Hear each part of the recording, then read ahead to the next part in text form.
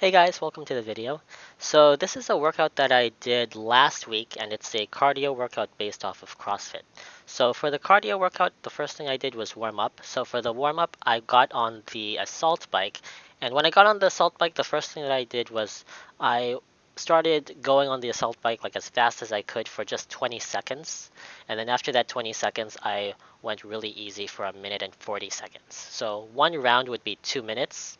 So first 20 seconds just really hard and intense, and then last minute 40 seconds just really easy and relaxed.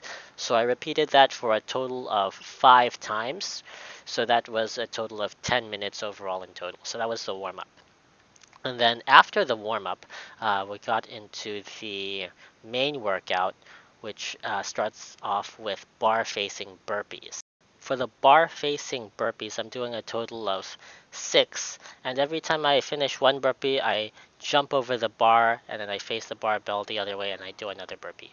So when I do the burpee, I'm not doing like a strict burpee. So I'm just like going to the floor and going down. I'm not doing like an actual push up. And then you can see that every time I jump over the bar, I'm doing my best to try and turn around mid-air so that my face is facing the barbell on the other side. As I get tired throughout the workout, you'll notice maybe sometimes I might just step over the barbell, but that's just because my cardiovascular endurance isn't up to par with the workout. But just do your best and forget the rest. So after the burpees, we're going into the power snatches.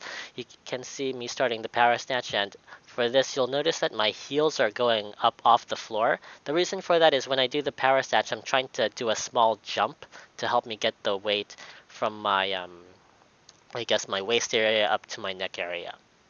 So yeah, do a small jump to do the power snatches and do this for a total of 10 repetitions. For the first round, I was able to do a total of 10 unbroken, but as time went on, for like maybe round 2 or round 3, I'd be kind of tired, so I would break it up into fives. Like I would do 5 and then rest and then do 5 more. But yeah, for the first run, I was able to do them unbroken. Then after the power snatches, I got into the single unders. I did a total of 50 single unders. And if I could do double unders, I would have done 25 double unders, but I can't do double unders, so I just did the single unders. So yeah, this here is round 1, and then I repeated this 2 more times, so a total of 3 times. And then my the time that I did that in was a little over 6 minutes. I think it was maybe 6 minutes and 15 seconds about. So yeah, if you want, feel free to try out the workout for yourselves. Thanks. Bye.